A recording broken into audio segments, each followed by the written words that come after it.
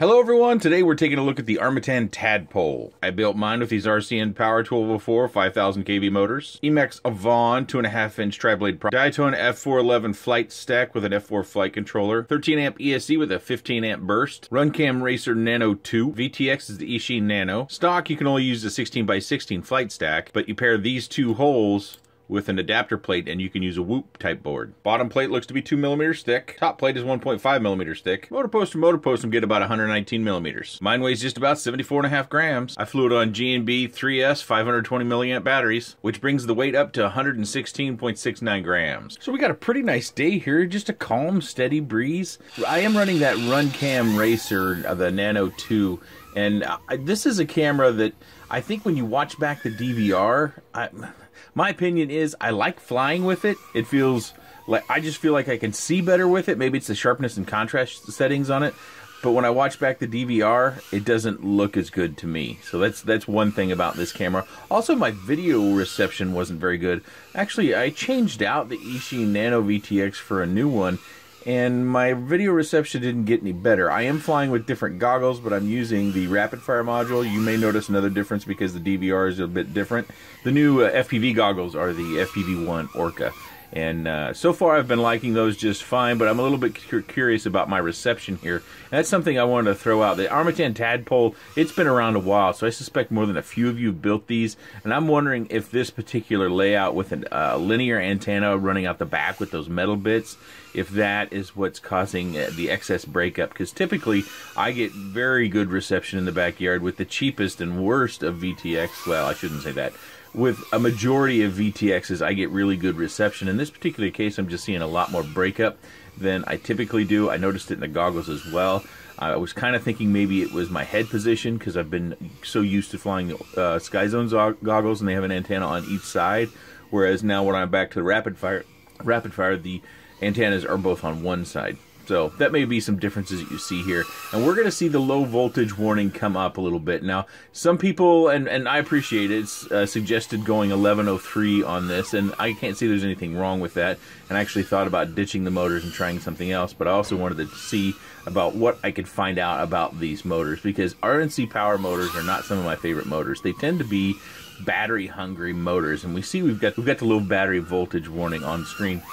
And stay with me here, but we're going to ride this out, and you'll find at the end of the flight that we do come down right at about 3.5 volts per cell, which is where we want to end. Now, my camera angle isn't as high as it typically is. I'm not flying as fast. This is more of a freestyle sort of just go out and have fun. Of course, you can make it a racer, but you're probably going to need to use much different motors. And I think at this point, I'm kind of done with RCN motors. They may make motors that work out really well for 5-inch quads, but the 2 or 3 times I've tried them for micros, they just haven't been very efficient. In this particular case, I am going to get close to a 3-minute flight, and I could change my low battery voltage setting to where it's not so annoying, and that's what I would encourage you to do. But you see as we come in here for the landing that the battery starts to recover as I back off the throttle a little bit, and then when we disarm, go back to the home screen, we can see that we get back to 3.53 volts per cell. So the battery's in good shape, and we still got almost 3 minutes of flight. So I'm going to have a little footage running up there. This was just kind of a flight that I did just at random, and I wasn't recording the audio to it, and I was just actually kind of farting around, and I thought I would show that to you as well, because that flight comes in at over 3 minutes and 30 seconds. I think I run a touch long on the end voltage to where maybe I should have come in a touch earlier, but it's another sample that, you know, flight time is a big variable. I can, with these motors and the same battery, I could crank up the camera angle and kill the battery in about 1 minute and 20 seconds if I choose to. But so that's just another point that these motors, while they're pretty, and I like pretty motors just like anybody does, they're just not very efficient, and I really struggled to find a prop that was could bring out whatever efficiency I could.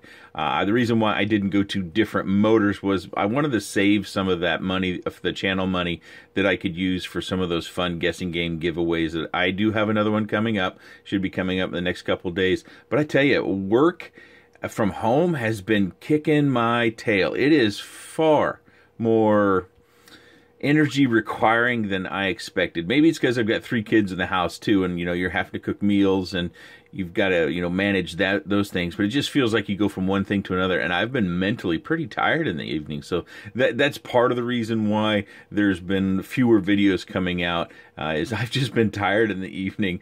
But I got a little nap in, a little daddy nap between putting the kids to bed. So I thought I'd record this tonight. Hopefully get it out the next day or two. So one of the other interesting things about this is if you look at this top plate, they've actually got spots to where you could run 2 battery straps, and so you can secure your battery down. I think if you do a lot of heavy crashing or you take a big risk in your freestyle flight, maybe if you go fly around buildings or something of that nature where you definitely don't want your battery coming undone, 2 straps might be useful. What I did was I just left my lead long enough to where my battery leads, I would just kind of wrap them around this edge, and I'd have them underneath my front strap, and then I would plug them in. And my battery never went anywhere. I didn't have any problems, and I only used the one up front. But notice that it's also kind of slanted. That's an interesting take on quad frame design. But I also wanted to ask about what you guys think about that video reception, and if it's, maybe I need a circular polarized back here and this metal is causing problems being so close. I don't know. I'm guesstimating there because, like I said, I switched out the VTX. My reception didn't get any better. I pumped up the milliwatts from 25 milliwatts to 200. My video reception didn't get all that much better. I just was disappointed in that, and I know somebody's going to say, well, just use a better VTX. Well, I understand, but I've used the Eachine Nano, a number of times and gotten way better video reception. That's why I'm kind of thinking it has something to do with this metal back here. Also, I used a zip tie to go around my receiver. And then I used this little space in here with another zip tie to create some slack for my battery leads. You can see they're kind of got a little wrinkle in there so that the battery, if it were to get ejected and tugged on, it definitely wouldn't pull off of my stack. You take a look at my camera angle there. It's still fairly steep. I know it's really hard to see because the props really line up with that. But yeah, this is... let's see if I can get my finger straight here. This would be my camera angle, I think. So whatever that is, maybe 35 degrees instead of 40 or 45, which I normally fly. So my camera angle isn't as high in order to get 3 minutes of flight. And I kind of thought that was more fitting for this style of frame. I think if you're going to go for a racing micro frame, you probably want something with a little bit different design. Now my understanding is this metal design up here, this whatever, if this is anodized aluminum or whatever this is relatively tough. I didn't center anything in my flights with it, so I can't respond to how tough this might be. You can see there where the very top edge of the camera could possibly be come in contact with something, or if you go even higher, more of that top edge of the camera. So when you're flying, you could still take some damage, but the cage does provide a little bit of protection, and it does make it nice and neat as well. As far as the stiffness of the frame, you can see it flex. It's not all that stiff. And we look at the carbon layout here. We've got that cross-hatching people like to talk about. I didn't notice anything in flight. I thought it flew fine. Armattan's known for having a lifetime warranty on their frames. So make up your own mind on what you think of their carbon and how they're cutting it. We've got a little serial number printed right into the carbon down here so they know which one you've got. So if you like Armattan carbon, you're probably all in. If you don't, then you're probably not. I also use some of my favorite Emax tape. I'm calling it Emax tape, but it's probably got some other official name. It's probably got a number that actually represents it. Then I used a little bit of heat shrink on my antennas and my zip ties to get my antennas nice and out of the way, keep them out of the harm's way. But a nice little fun freestyle frame. It is different when you fly a top-mounted battery. I can't say that this slant on the back does anything for us as far as the feel of the flight, but it is an interesting take on quad design. I'll put a list of the parts that I used. Again, these motors have good power, but if you try to run them on other props, most of the other 2.5-inch props I tried, I think all of them, or at least most of them, except for some new ones that have just come out, these were the most efficient and still flew well. And Emax does make a well-balanced and pretty good prop, so that's not surprising there. But I tried to fly a couple of HQs, a couple of gym fans, and they just all ate batteries. And this was the best prop for this motor at this weight on this quad. But I'll have that parts list down below if you're interested in the different parts.